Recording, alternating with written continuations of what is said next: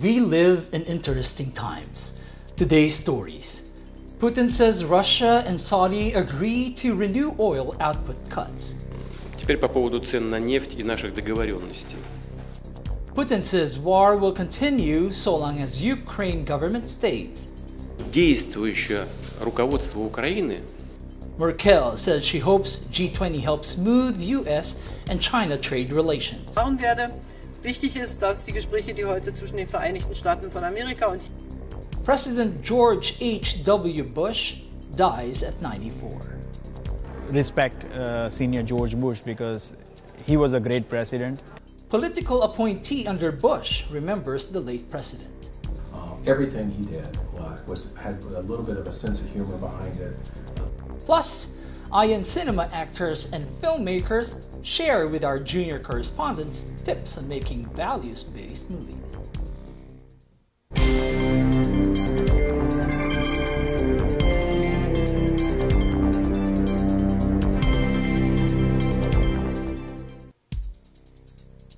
Hello everyone, I'm Ace Ramirez, bringing you stories from around the globe. And this is Eagle News, Washington, D.C.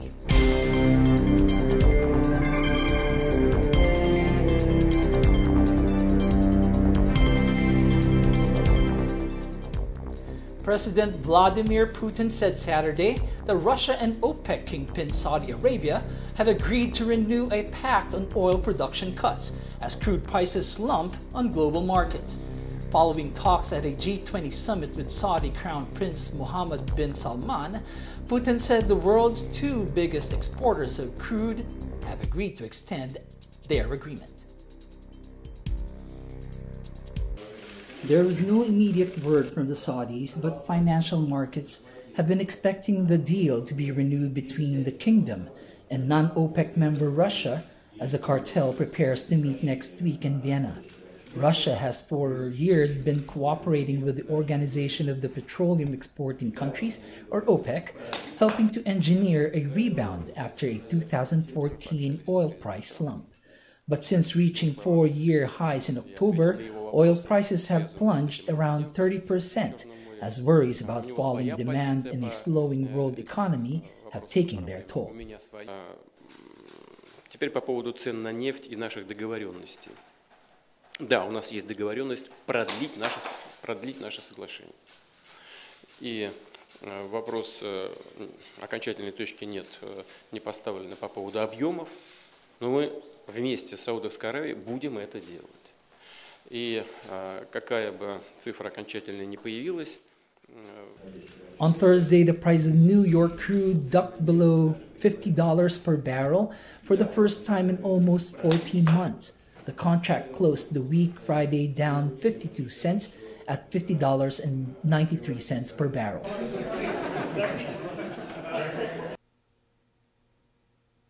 Russian President Vladimir Putin said Saturday he saw no end to the conflict in eastern Ukraine as long as the current authorities remain in power. Действующее руководство Украины не заинтересовано в урегулировании этой ситуации вообще, а тем более мирными средствами. Это партия войны. И пока они у власти, все трагедии подобного рода, война будет продолжаться. The conflict pitting Russian separatists against Ukrainian government forces is estimated to have claimed more than 10,000 lives, one-third of them civilian, since it broke out 4 years ago. The war has strained relations with Western powers. They blame Putin for starting the conflict in 2014 when his forces annexed Crimea, laying the ground for Russian separatists to seize cities in eastern Ukraine. Heavy military spending and the loss of vital industries in the separatist regions have weighed heavily on Ukraine's economy, and Kiev has received only around half of a $17.5 billion rescue loan from the International Monetary Fund because of the slow pace of reforms that include anti-corruption measures. But Putin dismissed Ukraine's economic problems on Saturday, saying, and I quote, "It's always easier to blame economic failures on war." He said, "It's always the outside aggressor who is guilty." German Chancellor Angela Merkel says it is important that conversations between the United States and China at the G20 summit in Buenos Aires bring solutions to their economic relationship, and said that she mourns the loss of former US President George H.W. Bush. Wichtig ist, dass die Gespräche, die heute zwischen den Vereinigten Staaten von Amerika und China stattfinden, hoffentlich Lösungen bringen. Denn wir alle, das merken wir, sind indirekt beeinflusst davon, wenn die chinesisch-amerikanischen Wirtschaftsbeziehungen nicht so reibungsfrei laufen, wie eine Weltordnung das braucht. Und damit sind wir hier werden müssen. Ich will allerdings ganz klar sagen, der freie Schiffverkehr in das Asowsche Meer muss zu den ukrainischen Küsten und Städten gewährleistet sein. Dazu gibt es eine vertragliche Grundlage von 2003. Diese Grundlage muss Russland einhalten. Ich trauere um George Bush, den 41. Präsidenten der Vereinigten Staaten von Amerika, als Bundeskanzlerin der Bundesrepublik Deutschland und als eine Deutsche, die ohne die Ergebnisse seiner Politik heute wohl kaum hier stehen könnte. Dankeschön.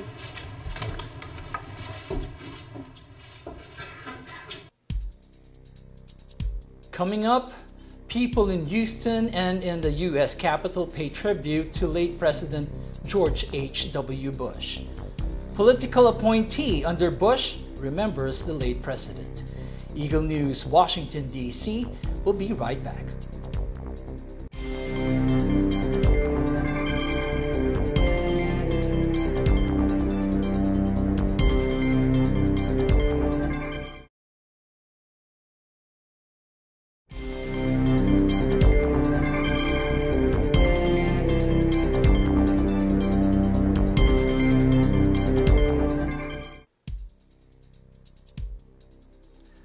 Welcome back. You're watching Eagle News, Washington, D.C. Flags flew at half-staff in Washington Saturday as Americans prepared for a week of solemn tributes to George H.W. Bush in his home state of Texas and in the U.S. Capitol a day after the former president died, aged 94. Tributes poured in from world leaders in memory of the 41st U.S. president, who guided America through the end of the Cold War and launched the international campaign to drive Iraqi strongman Saddam Hussein's forces from Kuwait. Many of those same leaders are expected to attend Bush's state funeral alongside President Donald Trump and his wife Melania.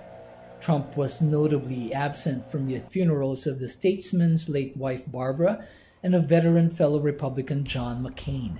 Although the two Republican presidents were in many ways polar opposites, the soft-spoken patrician Bush reportedly once dismissed the blustering New Yorker as a, and I quote, blowhard, and even voted for his rival Hillary Clinton. Trump paid the late leader a gracious tribute, saying he had, and I quote, inspired generations of his fellow Americans to public service.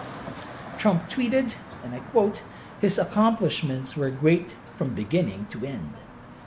Declaring a national day of mourning for December 5th, when the federal government and New York Stock Exchange will close in Bush's honor, Trump also signaled his respect by calling off a press conference planned at the G20 summit in Buenos Aires. Funeral arrangements are still being finalized, but will include a commemoration in Houston, where the Bushes lived for years, then in Washington, where he will lie in state in the U.S. Capitol between Monday and Wednesday, and then back to College Station, Texas, where the Bush Presidential Library is located for his burial. A statement from a joint military task force supporting the state funeral promised a first-class tribute, complete with musical units, color guards, honor cordons, and body bearers. Bush, who died Friday in Houston, surrounded by friends and family, was a decorated World War II pilot, skilled diplomat, and one-time CIA chief who saw his son George follow in his footsteps to the Oval Office.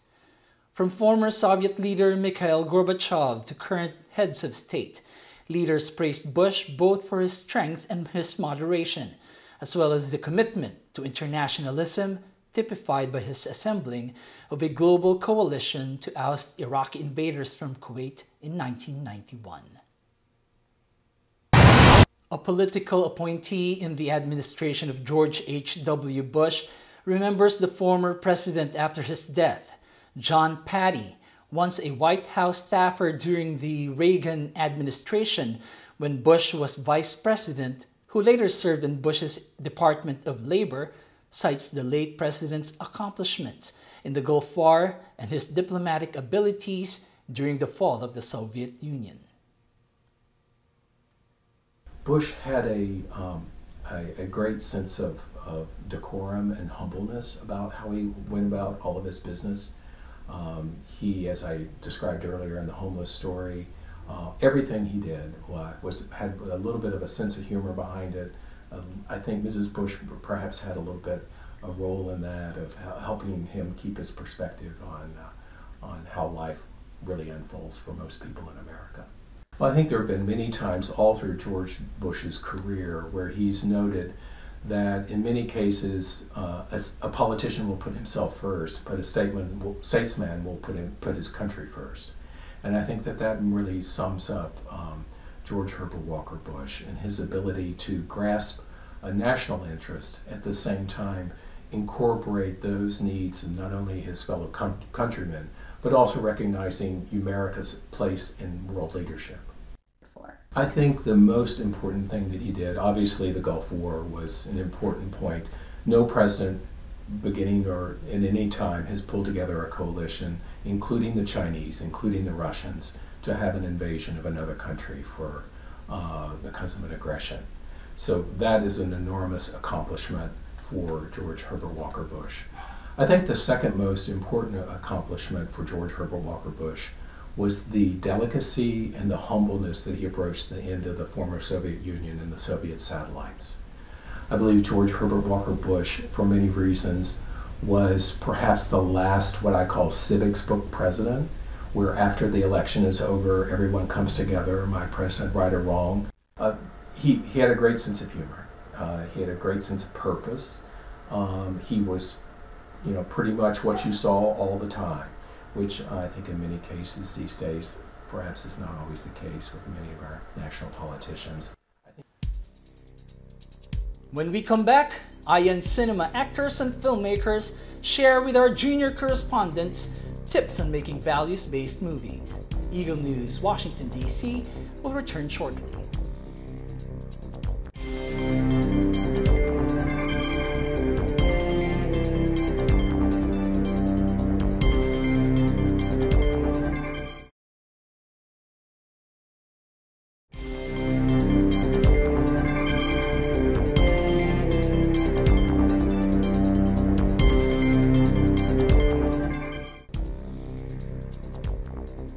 This is Eagle News, Washington, D.C. I'm Ace Ramirez. Winners and nominees of the recently concluded Excellence in Visual Media Awards International, or EVM Awards, share with our Eagle News junior correspondents some very useful tips on how to create values-based films and maybe even get a chance to win an award for it. Arian Andrade, Seth Paras, David and Sara Cusio with the report.